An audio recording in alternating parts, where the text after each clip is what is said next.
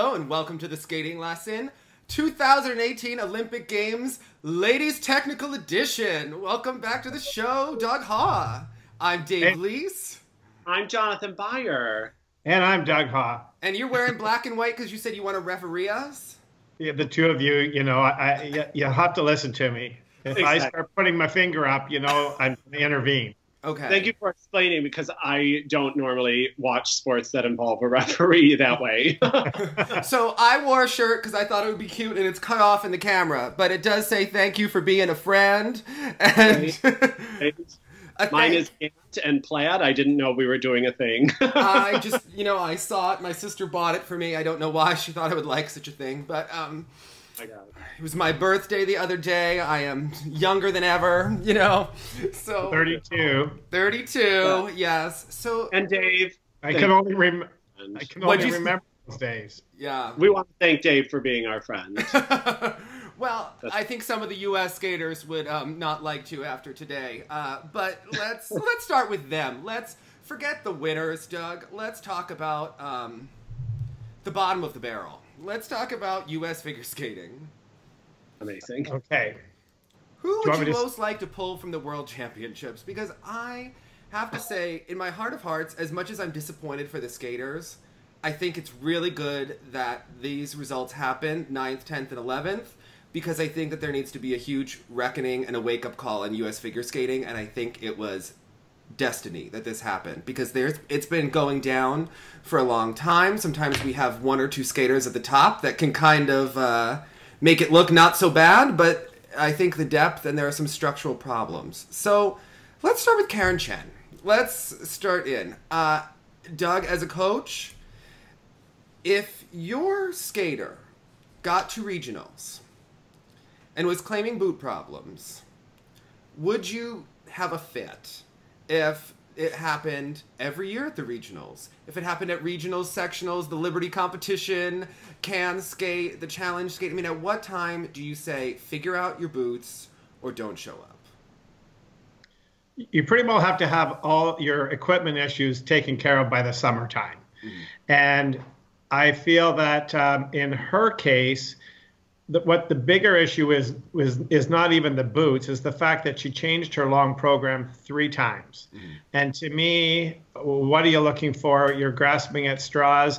Optically from 5,000 feet looking in on her, it's like this girl has some major issues. Mm-hmm. And to me, I don't see, and it turned out there was no success in switching programs. Mm-hmm.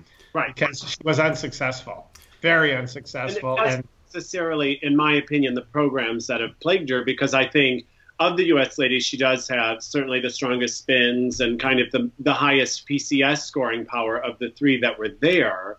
My question technically is that delay in her LUTs that seems to be a thing. So I was curious to get your take on that. There's definitely a delay, in mostly all her jumps, especially the toe jumps. Okay. And I feel that, obviously she needs to get in quicker, which I'm sure her coach Tammy knows. But at the same time, you have to address the issue. So maybe you need to call another coach for, like, what would you do, or a biomechanist in, because to me, she's open too long. Like, she doesn't get into a nice tight backspin position early enough. It's almost like she rotates on the descent of the jump. She ascends, turns, come out. She goes up, pauses for a commercial, then rotates on the way down. And that's why she lands like a thud at the end of every jump. And they're all thuds. Mm-hmm. Yeah. So I want to ask your opinion on this, because for years in the U.S., we know Frank Carroll's technique. If you didn't say it, you could see Michelle Kwan would do that triple-triple. The first one, she would go for distance. The second one, she would pop up for height. Karen does the opposite, where the first one is like up and down, and the second one, we're praying that it gets rotated. Do you believe in that? It's because of what you said, that clunk. Mm-hmm. So because her parabolic path in the air is very high, mm-hmm. So it's very acute. Whereas you want to have optimally take off at 45 degrees to get the most height and the most distance. And in her case, because the first one's so big, when you land so hard, then your energy is going down into the ice instead of landing and then getting on that runway that I talked about in the men's event. Like, right. So for her, she's taking off a helicopter pad in her 747, and so therefore she needs to really work on, to me, getting into the rotation on the first jump, because that's the real cause, and the rest is all symptoms. Yeah. So when you find skaters that tend to do that delay, and you're saying the information is inevitably probably being told to her to pull in sooner and things like that, is that something that she developed as a bad habit over the years, or is that an approach perhaps that she learned early on that is now hard to break? Or I'm curious why she might be doing that delay, or if it's something mental, or if maybe that was just a technique thing that's now too hard to fix. Well, I haven't studied her skating long enough, but I know, comparing her and Mirai, won 10 years ago with a girl's body, and now she's learned how to jump with a woman's body, but we all know it took her quite a long time, because she's finally getting all her jumps called clean. So in Karen's case, I would think it's similar to Mirai's, and it's like she hasn't, because she was a tiny little girl, and it almost looked like her body changed a little bit between nationals and the Olympics, and she, looked like she could do a little bit of toning before the World Championships. I think that change happened several years ago, and it's obviously developed over time. I noticed that she really had an injury. She used to be quite successful in Junior Grand Prix and went through an injury. Right during puberty. It was kind of a perfect storm, and she's had to readjust her technique. The thing is that since we've seen Karen at the senior level, this Lutz issue, we've talked about it so many times on the show. Obviously, her coach is seeing it every day. If I were Mitch Moyer, I would be flying someone in, like a Doug Haw, like an Audrey, Wiesiger, someone that can, work technique, work with her. They talk about how she's friends with Christy Yamaguchi. And that's great. Christy seems like a nice girl. But I would be bringing in Christy Ness, or the brain power behind Christy, to really be working on this technique. I think if you're a Mitch Moyer, you need to be a good chess player. You need to be putting the people together to fix these structural problems 3 years in advance, so that we don't get to the Olympics and Karen's talking about, well, I tried to rework my triple-triple. At this point, it's too late. It's too late 3 months ago to be changing this, because they have to know and be confident going in. So I found her, I found it troubling that the interviews she gave, because I thought that there was such a lack of proper guidance and preparation from her staff, from whoever the decision makers are. And then the other thing is that skaters have talked about built-in excuses, that some of the Americans do a thing where if they are sick, if they are having a problem, they will post the problem on social media before they compete. Instead of going in with the warrior mentality that we're going to get it done no matter what, Karen was posting "pray for me" with her boot problems on social media, on Instagram, before she competed. That doesn't seem like a proper athletic mentality at the Olympics to me, when you're showing your skate like that. But Dave, it's interesting, because also as you bring that up, like, on the outside, I don't know the difference between Karen as an entity, or a skater in general, versus their team. Mm-hmm. Do you know what I mean? And it's like, I don't, also given all the changes in programs, given that she likes to choreograph for herself, which on the one take, it's like how interesting and personal, but on the other take, it's kind of like, what's the deal there choreographically that you won't just work with someone great? I'm not quite sure. I wonder how much is her steering all of this, despite quality information being given to her. So I think it's hard to know which direct. Maybe for all we know, someone like Mitch tries, and it falls on deaf ears. Well, I think someone like Mitch needs to be a little bit stronger then, and pull things, or have stronger meetings or something. Because if you look, Tammy had one of the most talented boys in the country that we've had in the last 10 years in 2011 with Ricky Dornbush, when he came, likely deserved to win those nationals, outjumped everyone, and then he never made it after that. He was one of the best jumpers, and there were a lot of problems in the management of his career, the management of injuries, and so on and so forth. You look at that, you see someone who doesn't change the technique, doesn't change who changes the program 3 times, that looks a little bit like we're having a chaotic situation. Like someone is leading who hasn't been there before and likely needs some sort of mentorship to, in really developing a top skater. Doug? Well, it's hard for me to say, I mean, I'm not here to criticize Tammy. I'm only here to give her support. And in my opinion, perhaps, when you're dealing with all those issues, you need to draw in other people. I don't know who her support team is. She usually shows up at competition by herself. So I don't know who else she has working with her skaters. But at the end of the day, when you have this going on, because she is talented. So your job as a coach is to try to coordinate all the resource people that you need to create the great skater. So to me, you got to look at that. Like maybe sit back a bit and give an honest, hard look, because Karen is a good skater, and she just. But your points are well taken, Dave. And she needs to make some changes if she wants to be successful. Yeah. And then the boot company also left a comment on our Facebook, because inevitably it makes it look like they make bad boots. Now, they said that Karen has 3 pairs of skates and chose to go with the one that she was comfortable in, even though that was the one that was broken down. So that's another problem that's a head scratcher too.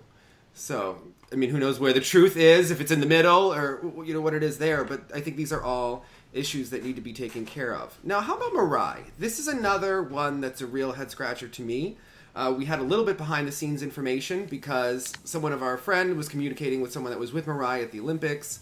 And she talked about it in the press, that she really felt mentally spent after the team medal. She had done the triple axel, she had won a medal, she kind of had fulfilled her goals, and found that it was very draining to train the week between the team event and the individual. Now, this is a girl who has experience, and at the end of the day, to interrupt you, sorry, but she knew what her job was. She knew she had to skate 3 programs. So to me, tough it out, get your head up and charge ahead. So if she's feeling down, then she should be contacting her other people that she's so busy contacting to pump her up and get her motivated for this. And I'm sure her coach Tom Z could have done that too, but it just looked like she maybe was reaching out to the wrong people and lost her focus. But at this level, you can't. So to me, you can't say that. Well, I think that's another thing about another coach, another example of someone who's thirsting for a top student, but they don't necessarily manage appropriately. We talk about, some of the U.S. skaters left. They left the Olympic Village and they trained elsewhere for a couple of days to really focus. And perhaps if you're burnt out in the Olympic area, you should move between, spending the Olympic time. Obviously, everyone wants to be in the Olympic excitement, and you only got, so many Olympic opportunities. But I think you are there to do a job. So I found that her comments were a little bit frustrating, because if you talk about if you're not motivated at the Olympics, how are you going to go home when you really have the post Olympic exhale, depression, letdown? How are you going to get back up for the World Championships in a month? This is not someone that I'm counting on to deliver a good performance at the World Championships at this point. Right, and to me, I was also distracted by her comments about Dancing with the Stars, and then seeing her long program with that logo USA on her leg, which was again another huge distraction when she was skating. Can we talk about that for a second? I don't understand what that was. Was that injury tape, and she just kind of decorated it with USA to be cute?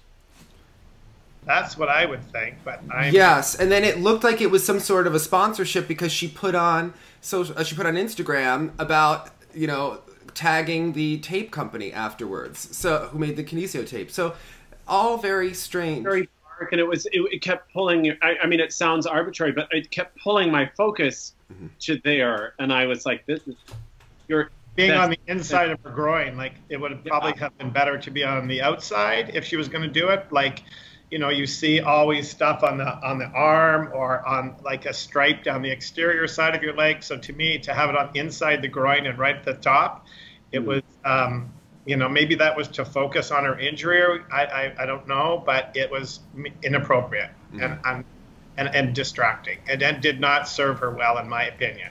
Yeah. And how about Adam being there with her? She said she wanted him there for the event. I mean, obviously it's allowed. It's just all strange to me. I think that there's a lot of distractions, a lot going on. I think in this situation, it just seems strange and a lack of intense focus for the individual event. I mean, yes, the Olympics are a festival, but it seemed like, more that they wanted to have a good time. I mean, you have a job to do.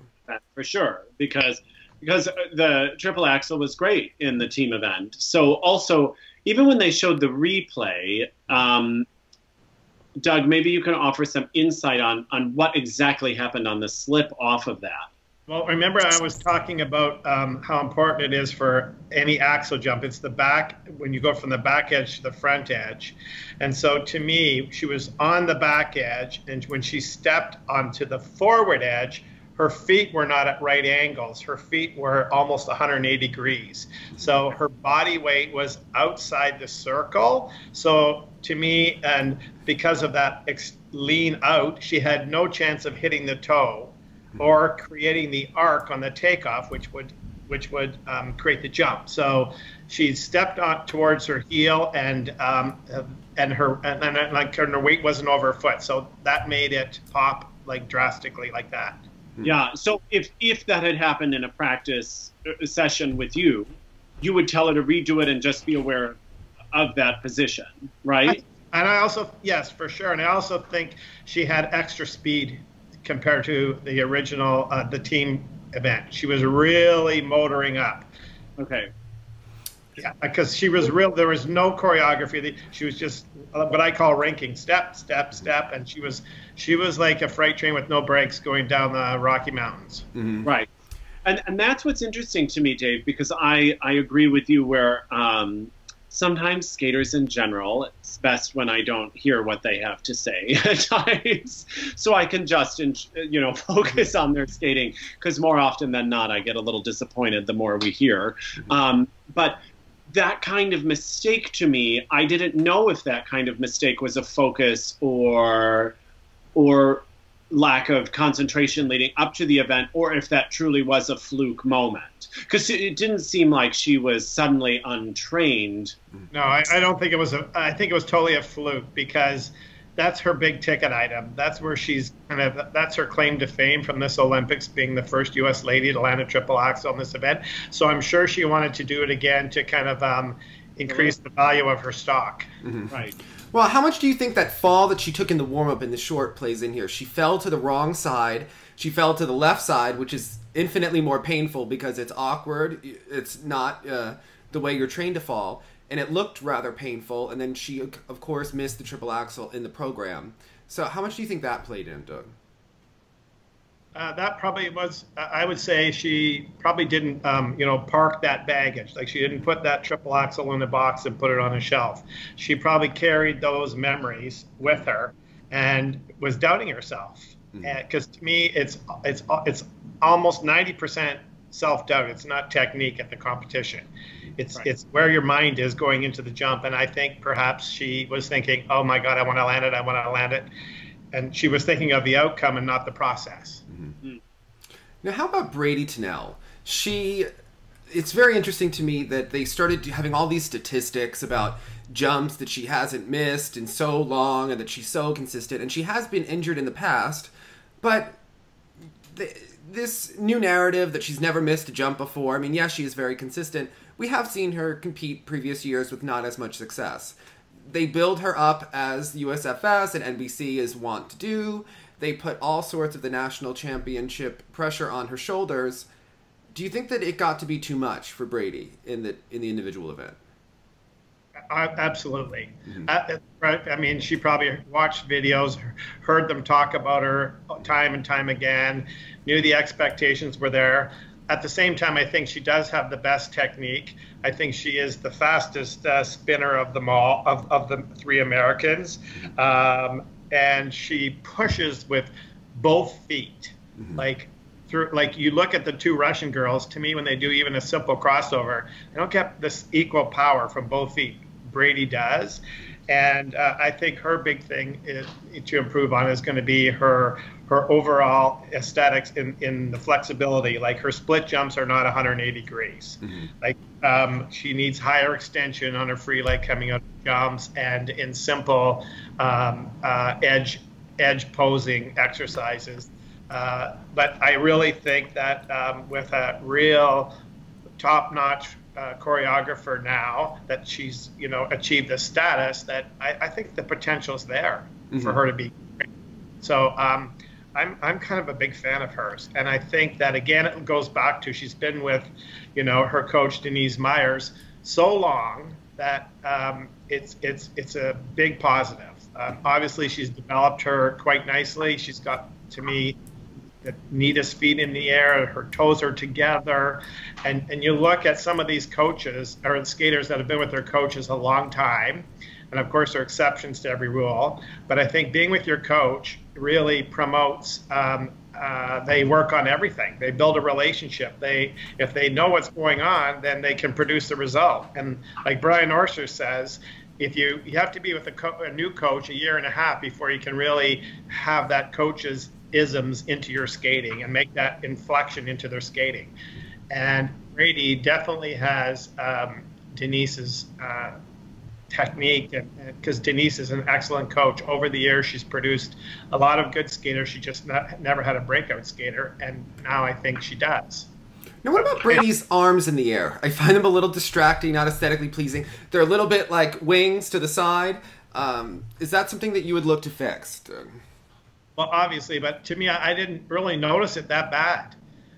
To me, arms are a big thing, yes, for sure. And my whole thing is that people bring their hands in, they don't bring their arms in. Mm-hmm. And when you bring your arms in, obviously you can rotate faster. Plus, you rotate, you get your axis more vertical. Mm-hmm. Okay, it's like when you have your arms stuck out to the side here, mm-hmm. or a cue or a stray, then it pulls your axis off like a guitar string plucked, and it gyrates. So if you want to be more aerodynamic, you got it. Obviously I'm a big fan of Nathan Chen in the seatbelt position, but as long as you bring your arms in, I don't care. Mm-hmm. But it's the kids that bring their arms in that wear their shoulders for earrings. That's a big problem. Mm-hmm. So. But Brady, I think it was because the stuff that she missed in her long program, Lutz, yeah, the triple, the Lutz and the double axel triple toe, they're both pick jumps or toe jumps, you want to call them, and she rushed both the picking. Like she didn't finish what we call the draw. So that's the bend of the skating knee and the reach back of the free foot. Because you want to maximize that. Everybody has an optimal amount, how much they have to reach. Mm-hmm. And to me, when I looked at them on repeats, she, to me, put her toe in too soon for both toe jumps. And that's understandable because she, just a little bit of anticipation and bingo, there you are, you make a mistake. So right. That was the issue there. And again, if I make another analysis for the toe jumps, it's kind of like you think of a pole vaulter. So the pole vaulter's, running down, and if he puts the pole in too close to him, he's not going up over. So there's an optimal amount where the pole vaulter places the pole in front of him. And to me, in Brady's case, she put the pole in too early, so she picked too soon. She wasn't finished that sweeping half a circle arc that I talked about before in the men's event. In general, for her free skate, it just seemed like the knees weren't bending as much as I'm used to, and I don't know if that's how her nerves were affecting her. I know it's a bit of a cliche to just say more knee bend, deeper knees or whatever, but that seemed to be missing for me, especially in the Cinderella program. And I don't know if that then affects that kind of stuff, or if that's a stiffness. You need your knees to jump, and the other thing is right here, your trapezius muscles. That's where most kids take the tension. So if I'm ever in a position where when I'm working with these athletes before they skate, I try to constantly rub their shoulders just to kind of keep them relaxed. Because once you lift your shoulders up, your center of gravity goes up. And of course, the higher your center of gravity is from the base of support, the more unstable you are. So, and then if you don't bend, obviously you don't go down, so you don't have anything to give. Like there's no coil down to spring up. So again, your point is well taken, Jonathan, because you have to bend your knees. You have to coil down. Okay. Now let's talk about Gabby Daleman. She's someone you know a little bit from your camps. Right. We've seen her have great performances. We've seen her have rough skates. I've never seen Gabby Daleman perform the way she did in that free skate. What happened? To me, I mean, I wish I was there and knew what was going through her head, but it was because she did a good long in the team event. So she, you know, and of course she did that amazing skate, the Canadian National Championships to defeat Caitlin. But to me, it's just, I would write it off as one of those out-of-body experiences. And I just think that she, from what I know of her, I bet she was in her head going for, I can get the bronze medal, I can do it, I can do it. If Caitlin's third, I know I can beat her in the long, so I can get that bronze medal. And again, she was thinking of the outcome and not the process, like taking each jump one at a time. And for her to miss that triple toe, as we know, is like, you know, her American Express card. She, you know, usually has it in her back pocket. She doesn't leave home without it. And she must have went through her head when she missed it in the long, like, oh my God, here I go again. And then it really was, oh my God, because the rest is history. So I'm going to write it off as just one of those bad skates in your career, you know. And I'm sure at Worlds she'll come back quite strong. You know, we've always talked about how amazing that triple toe is. Of course, knowing that by including that, she's really robbing herself of other triple combinations later in the program also. But, you know, it's our understanding that maybe she's been practicing the quad toe in harnesses and sort of things like that. And I just didn't know if anyone ever starts to try that kind of thing, if you ever find that it jostles with their regular triple. Like when Mirai really first started bringing back the triple axel into her repertoire, was it messing with the double axel? Or when people are beginning to start with quads, does that mess up their triple toes ever?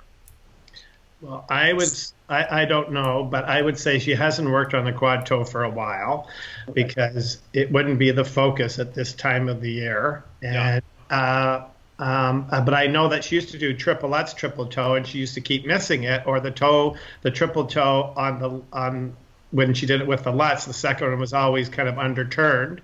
So when she would warm up every day and do these, you know, magnificent toes, that's when they finally realized, the coaching team, that, you know, why don't you go with the sure thing? So to me, it got her a bronze medal at Worlds, sticking to toe something easy. So that would be my take on that.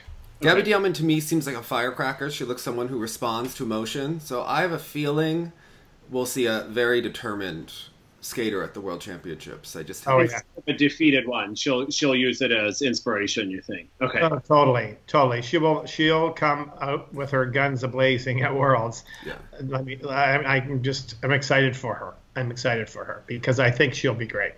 She is the one skater that I'm like, you know what? She can skate to Carmen. She has a lot of spit and vinegar in her. You know, there's a lot of fire there, and I think that's interesting. And I come back to what I love about her is after you see the two Russian ladies that were the gold and silver medalists, then you look at Gabby, and there's somebody that can skate. Mm-hmm. You know, she's got power. The other girls, you know, it's like there's no power there. I'm sorry, there's no power. So to me, when it comes to the big conversation about Caitlin Osman, she should have won. There's no question. She should have won. The Olympic motto is faster, higher, stronger. Well, she was faster than the other girls. She spun faster than the other girls. She was stronger than the other girls. You could see that whether it's and you look at, again, crossovers. When the other two girls had crossovers, their arms were flailing. When Caitlin had them, it looked like she had a tensor bandage between her hands because her arms were perfectly parallel to the ice, fingertips reaching for the wall. And so therefore, she was over her feet. She got a lot of power from those crossovers. The other girls were pushing with one leg and a lot of upper body movement. Yeah. So faster, higher, and higher the jumps. Like, I look back this morning and you look at the combination jumps that Caitlin did, whether it's the triple flip, triple toe, whether it's the double axel, triple toe, or whether it's the 3-jump combination, like she lands everything with speed. Mm-hmm. And the other girls are landing there like they're posing for the photographers. A standstill. Yeah.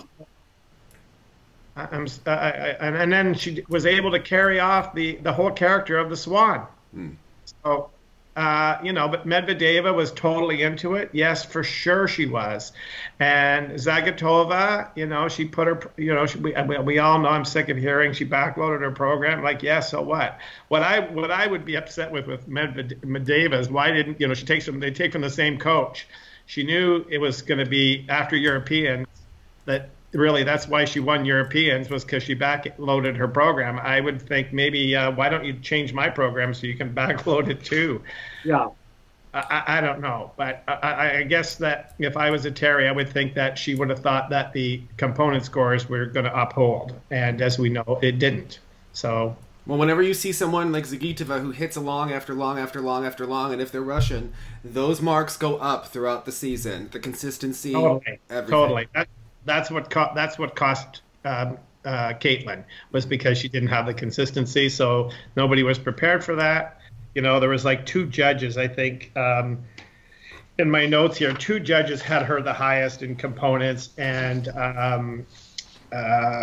gave her a lot of high marks. She was really in a different category. I think everyone viewed her as going for the bronze rather than the gold, and I think that's what really hurt her here. I thought that she had an exceptional short program. I thought that when you look at most outraged, Dave, I agree. I think that her short program is her better program. I felt that her short program really had the most character, it had the most verve, and it, to me, was the performance of the night that night. I think Medvedeva is an artistic skater in a sense, but I think that it's the music is not very special, it's not very dynamic, and it's kind of background that you can do all of those. There's a lot of clutter in the Russian programs. They do a lot of edges. They're not on very big lobes. Osmond has very big lobes. And to me, the style of skating that I think is more difficult is really how Osmond does perform. She skates with a lot more speed, a lot more power that's harder to control. So she's a risk taker, because when you go faster, it's the greater risk. So then it should be rewarded. Right. And I think... they're not taking the flut. So let's talk about Medvedeva's fluts that they do not deduct for. She does do pretty good on the flats, because she gets she had 3 3s and 6 2s on a flats. And again, to me, it was obvious. But at the same time, Caitlin has the flats too. But unfortunately, she didn't skate it land it very proficiently in the long. So she had out. Yeah. So, but at the end of the day, to me, if I was on the ISU technical panel, to me, they got to start giving zeros for flatses, not exclamation marks. Mm-hmm. Right. Give the big fat 0 so the coaches work on the less. Mm-hmm. Okay, and until they give big fat zeros for flatses, nobody's going to correct it. Mm-hmm. Right? Nobody. And as a technician, how offensive is a person's fluts to you? Because, we see varying degrees of reaction. Some kind of are just like, well, yeah, it's kind of flutsy.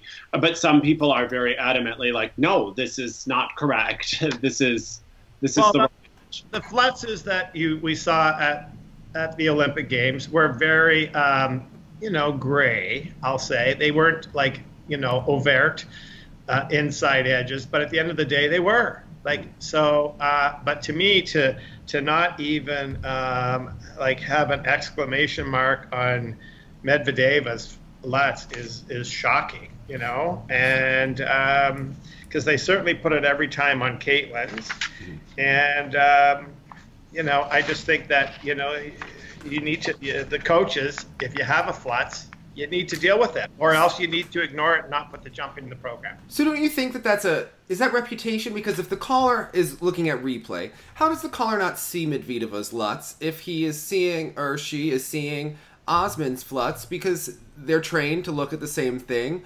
I know an inside edge, you know an inside edge, Jonathan knows an inside edge.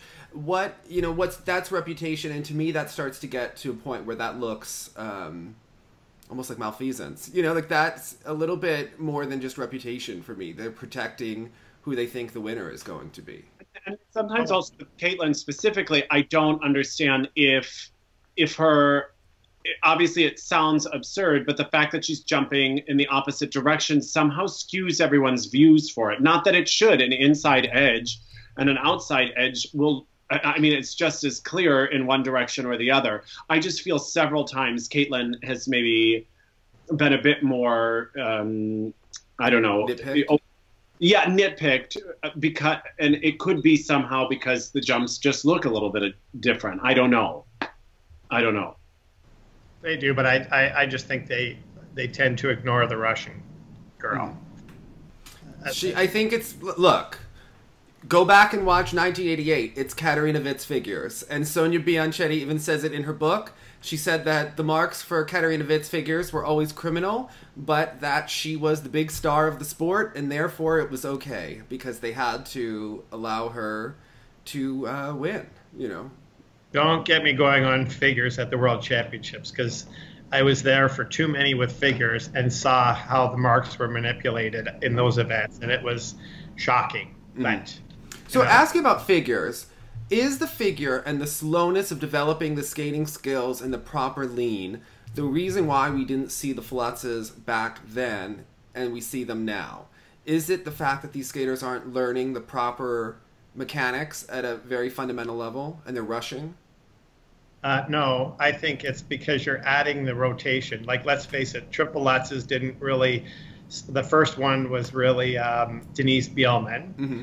And then we probably didn't see a lady do a Lutz until that was 81. I'm trying to think of Liz Manley, Midori Ito, I would think, around that. Yeah, those people. Liz Manley definitely had a Lutz, a true Lutz. But I think if for most, especially girls, because girls tend to flutz, is because their hips are wider, mm-hmm. and there's anticipation of rotation. So when they start to move their upper body before their lower body, mm-hmm. Then you get, and because their hips are wider and their shoulders are narrow, then you get the inside edge. You get the change of lean, which creates the edge. Mm-hmm. So to me, that's what really causes it, is the anticipation of rotation.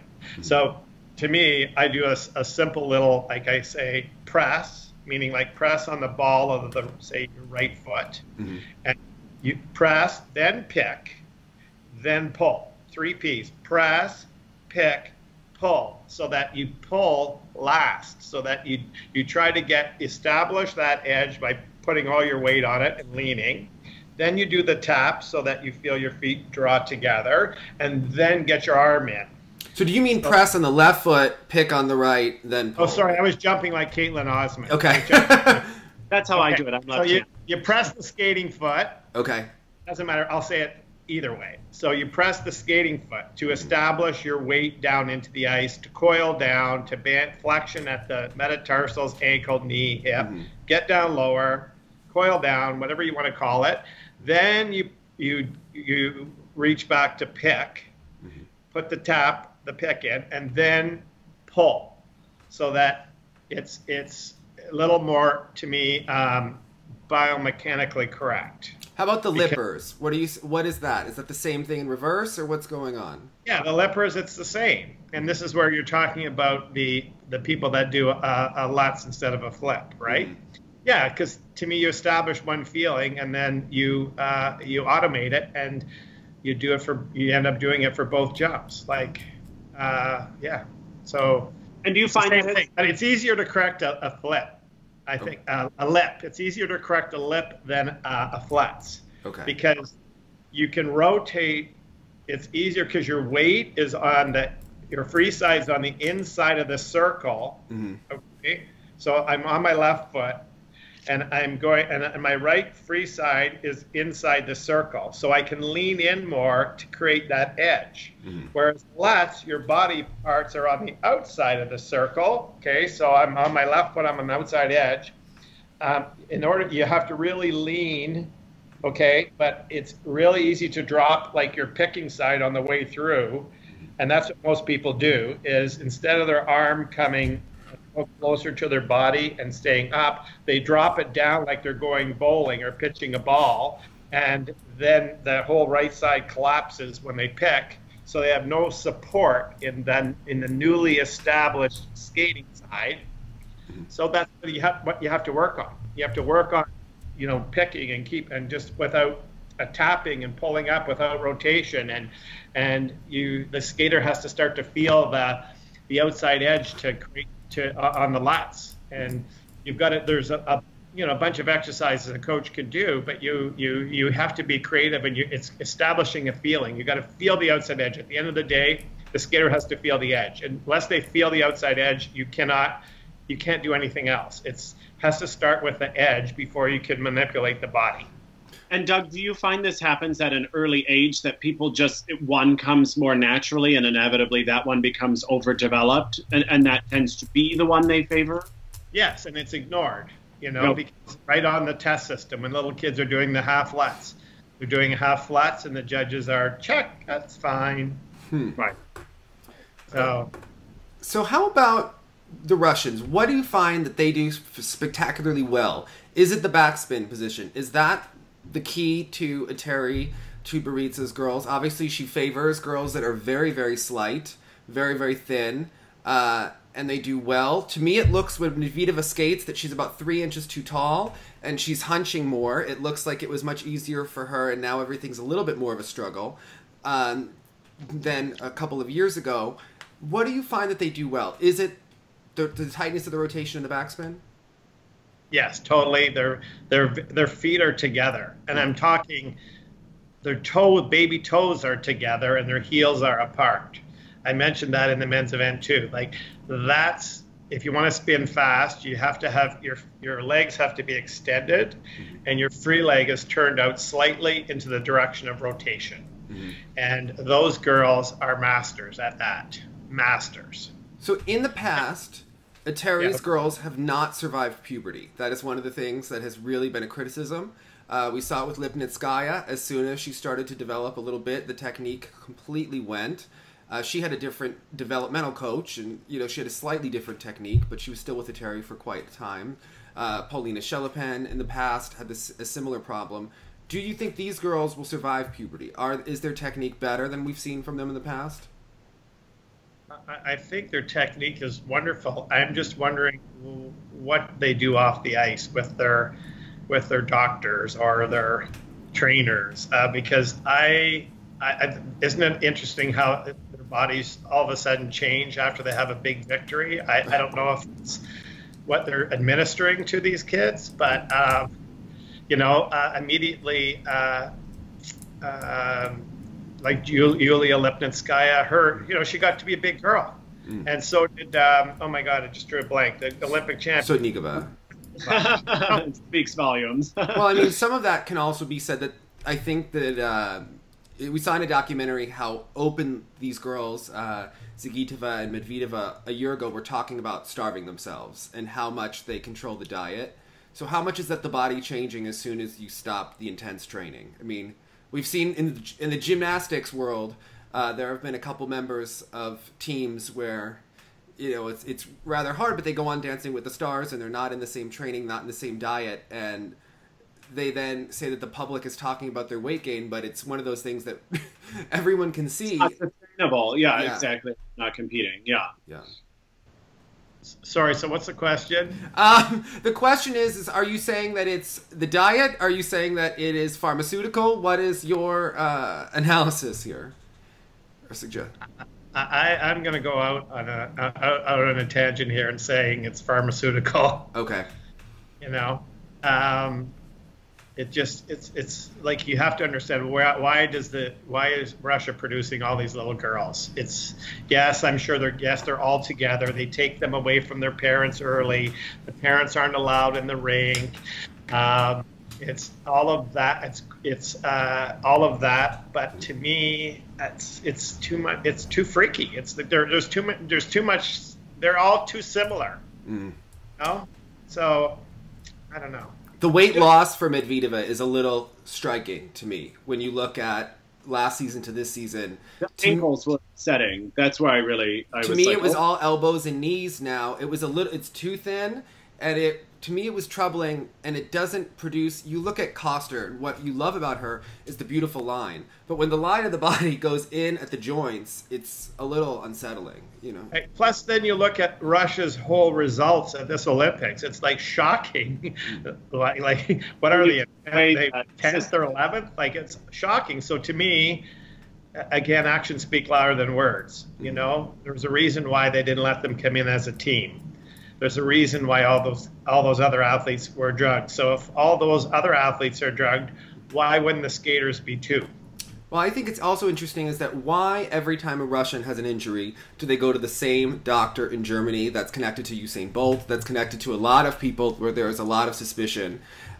He uses a drug called Octavegan on his website that you can see. And I think it's very troubling that every gymnast, every skater goes there. And we heard that after Medvedeva had the crack in her foot that she also went to Germany. Now, if someone has a problem with their foot, you think that they would rest it off the ice. Why are you going to Germany? To me, you think Russia's a big country. They like to tout how superior they are in so many ways. But then they pull the card that they don't have the same medical care. But if everyone's going to the same doctor, to me, that's a red flag. That's something that... Yeah, I agree. Yeah. I agree. I said it all.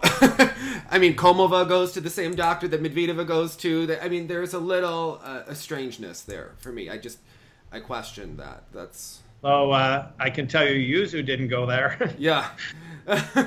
Yuzu was off the ice for... Yeah. For a much longer period of time. Yeah, absolutely.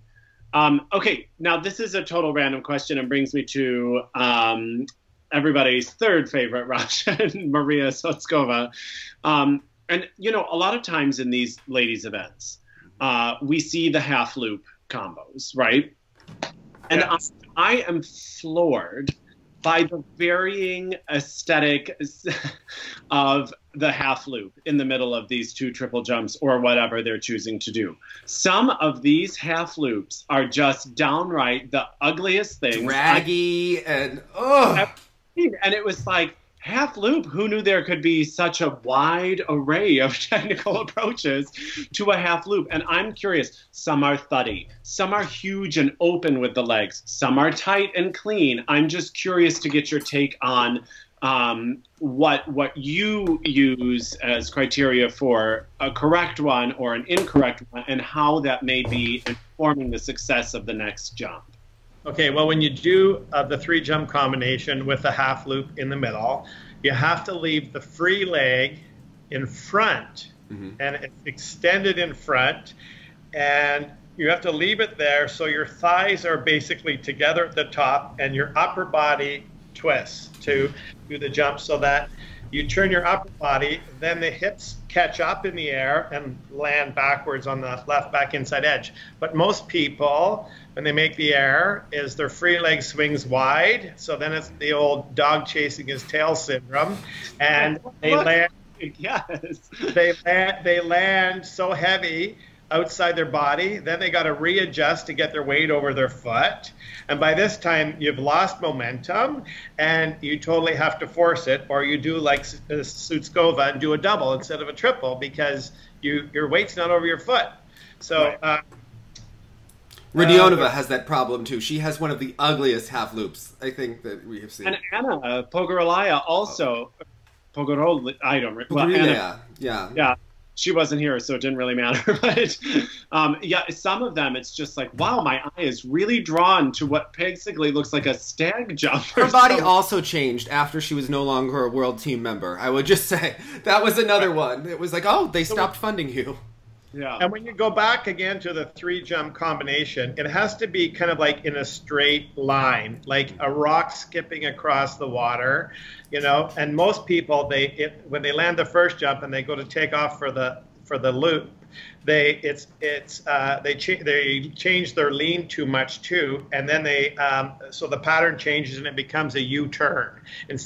So by the time they are taking off for the 3rd jump, they're almost back where the first jump started. Okay. So you have to look, it's big with me, the pattern. So you have to, in your mind, you have to think of jumping in a straight line, but of course you're on an arc, but you have to think of jumping in a straight line in order to keep the momentum going from on the takeoff of the half loop to the landing of the half loop.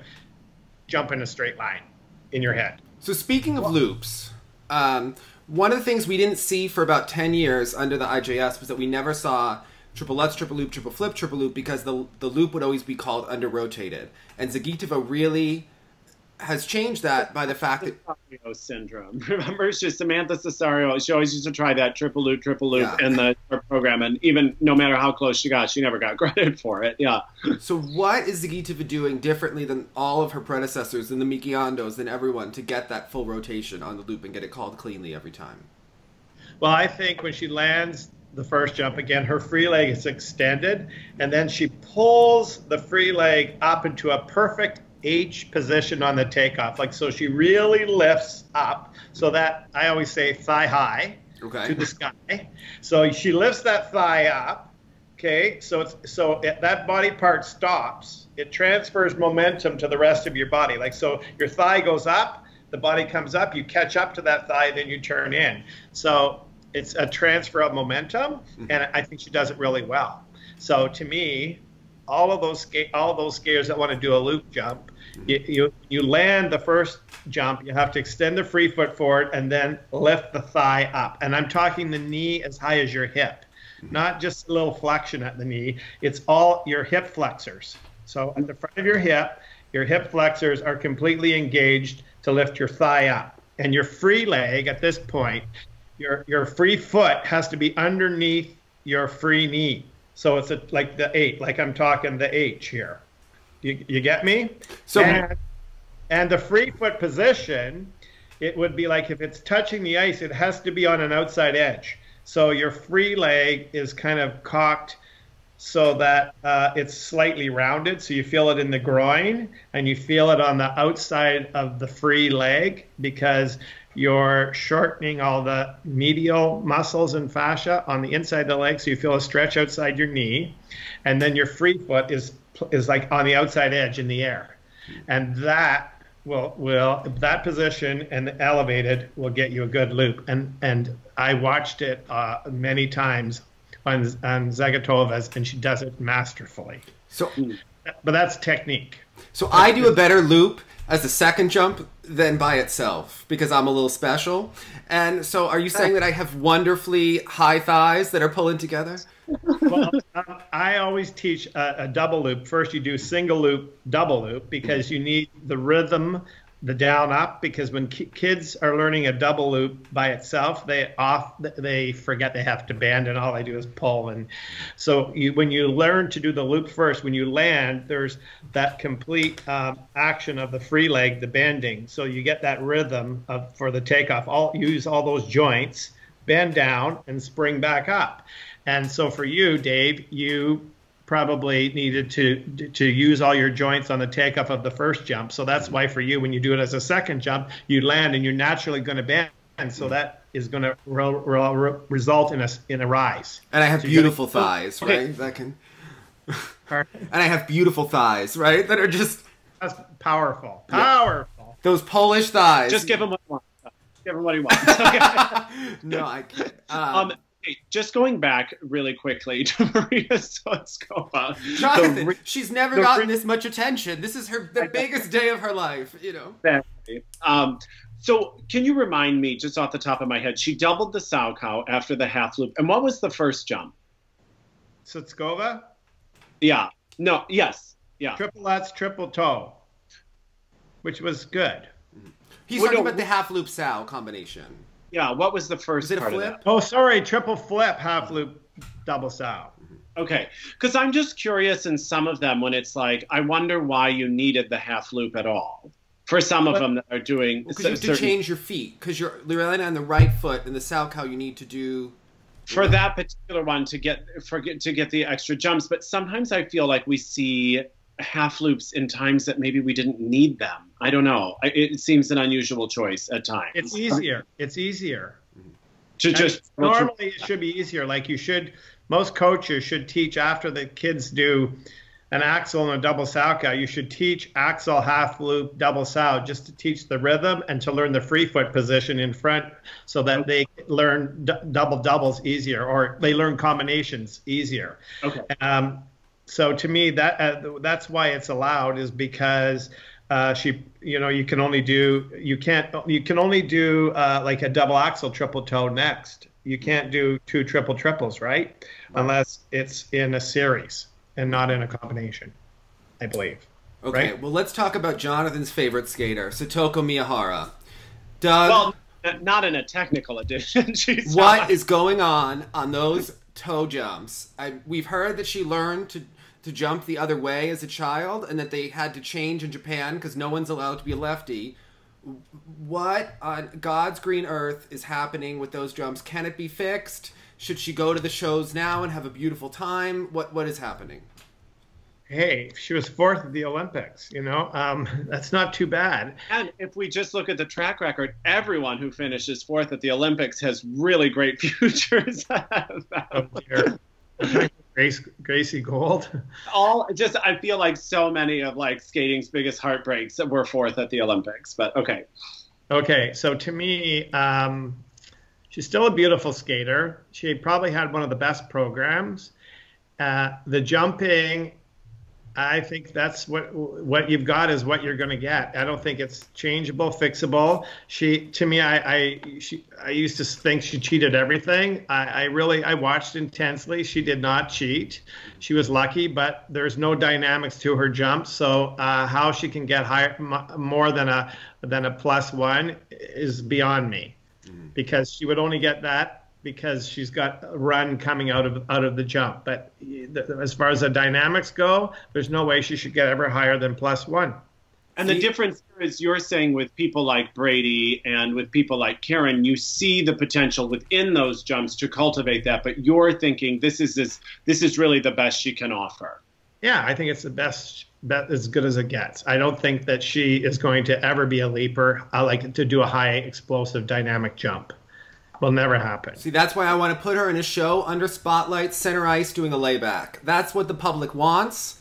Give it to them. Have her be the star, okay? Have her do a spiral. Ice dance. Make her be a Japanese ice dance. I don't think she wants that. I think she wants to get a medal. She already has one at the World Championships, right? She was 2nd 2 or 3 years ago. Don't we all? I would like one too. But I think it's going to be really hard, is what I'm saying, because of the jumps. As we've seen, there are Trusova is doing a quad sow. She's working the quad toe. I mean, there are girls coming up in the pipeline, even in Japan. And of Japanese girls, the Wakaba.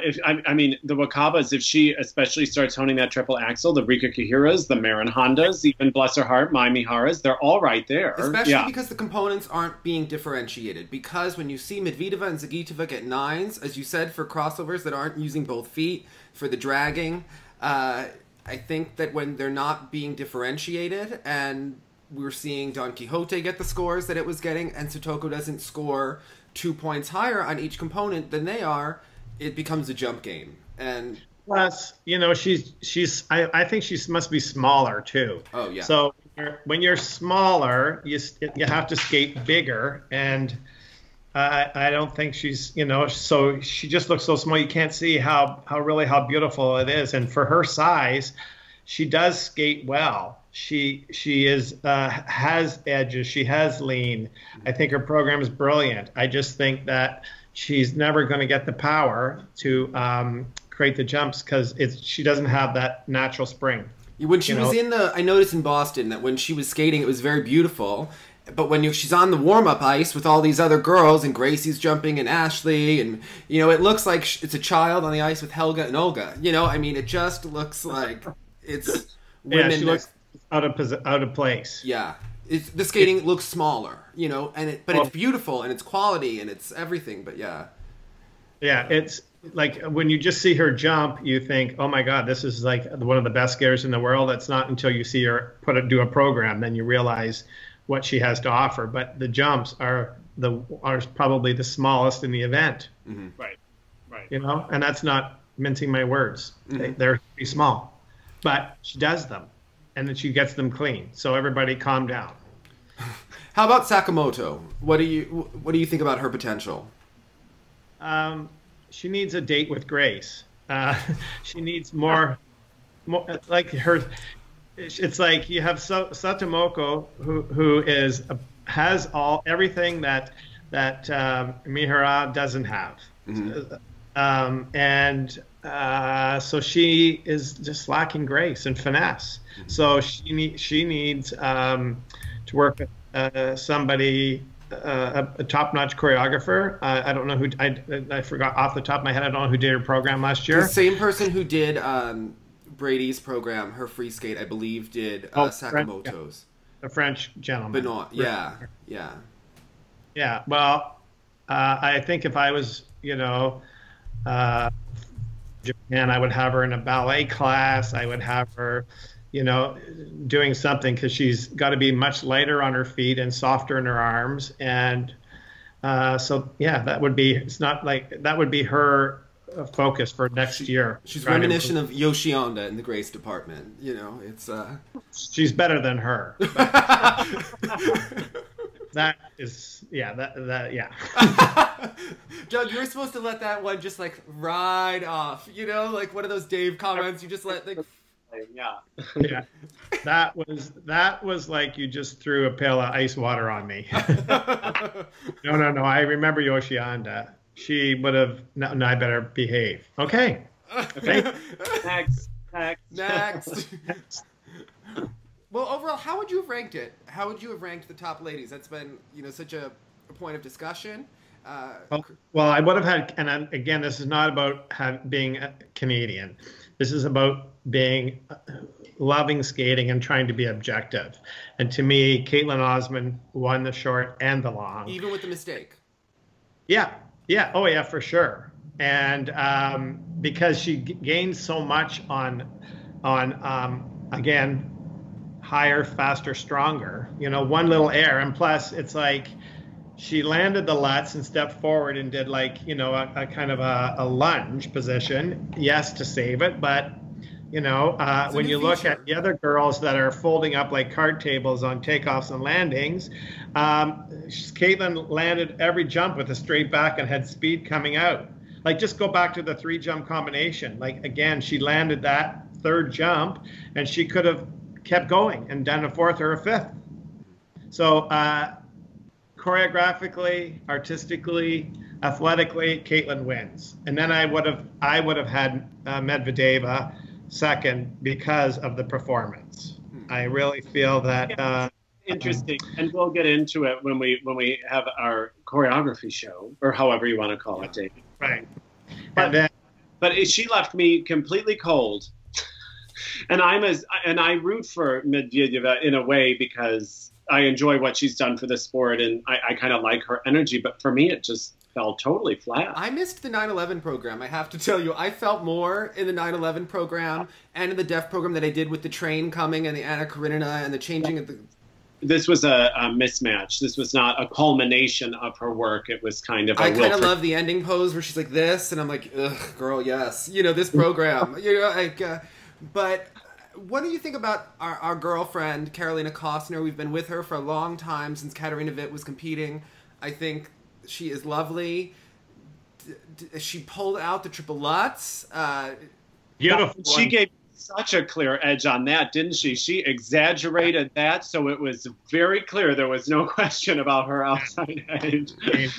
That should be on an ISU instructional video. Yeah. It was brilliant. And Where has it been for 3 years? She didn't used to have that. She didn't have to me, if I remember correctly, she had a big flats. Mm-hmm. Yeah. And so there you go, that to show you that it is correctable. But she probably spent a lot of time on it. And and unlike most skaters in our country or in Canada, they only want to work on it a little bit and then they want to move on. They want to move on in their lesson. It's like, no, it's going to take some time to recreate this. Like you've automated it one way, and now you got to recreate that feeling another way. So it's the old adage of teaching. You can't teach an old dog new tricks rings true. So if you want to do it, you got to break the skill down into many parts, and it takes a long time. And obviously, when she went to Mishan, maybe he broke it down, and because that is a beautiful Lutz. Do you think she can do a triple Lutz, triple toe by the next Olympics?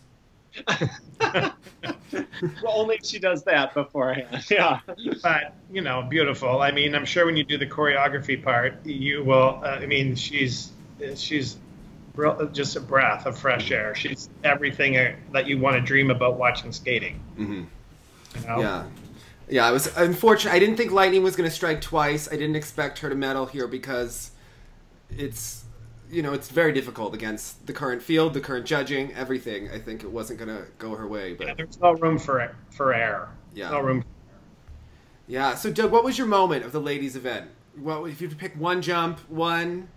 If I had, my moment would be Caitlin's triple flip, triple toe at the beginning of her program. When she landed, it was like a double clutch in my pearls. It was, oh my God. Yeah. How about? It was like, I was so happy because I know that, she missed it twice. So I was really, really happy. How about you, Jonathan? What was your moment? My technical moment, I don't know. It's pretty hard to say, but I would say just Caitlin's short program in general. Also, I guess to steal your answer, when the combo happened, because you knew that was going to be the thing, right. it was really nice to see that technically. Well, I'm going to go Russian and be very Johnny Weir and say that my moment was Zagitova's triple Lutz triple loop because she missed the first combo and is one mentally strong woman and pulled it off later in the program, thinking on her feet. And I thought that's great coaching because she probably does that if she misses it usually. And that's a mentally strong girl, and I like that. That was a Katarina Witt 87 Worlds moment for me. Right. As if Katarina could have ever tried that combo. But when you look at, again, the quality of the two jumps, even though it is harder to do the loop, she still didn't land with enough speed compared to Caitlin. She didn't cover as much ice. Like if you look at, from a technical point of view, it's called a time motion study. So if you were to plot and follow Caitlin on the ice for her program, and you'd compare her to the other girls, so you call it a time motion study. I'm sure Caitlin skated much further than the other girls, as far as mileage went on her program. I'm sure she did a lot more, almost I'd say a third more coverage of the ice than the other two girls at the top. That's interesting. I think we're going to need to start measuring this. I think the ISU could offer points. Perhaps we can add miles to the components at the end, I think. And they could get, travel points. You know? They can upgrade their PCS if they cash in all their miles. But it's true, you have to think of that, Yeah. Look, I was watching the speed skating last night. I saw those girls, those South Koreans, elbowing their way to the front and that mass start, and they were the speed laps. I was like, oh, Tom Z would be all over this. And actually, speaking of South Koreans, even though her skating is not something in particular that I will seek out, but Da-Bin Choi. I like Da-Bin Choi. I thought she was very lovely here. So I thought I was really happy for her because I thought she had two very nice skates, and what a great moment. So on a sentimental value, I thought I was really happy for her. I call that a very nice skate. And when people say nice, they really should just say beige. Yes. Because she didn't do anything wrong and she didn't do anything really outstanding, but that was very nice. In opera, we say lovely. Lovely. Lovely. Yeah, and it was a nice moment for her, so I was appreciative. Very happy for her, with Una Kim looking at her and doing the politely clapping very slowly like this. I thought it was very. It's like when you watch the Paradise Free Dance, you're like, that was very nice, You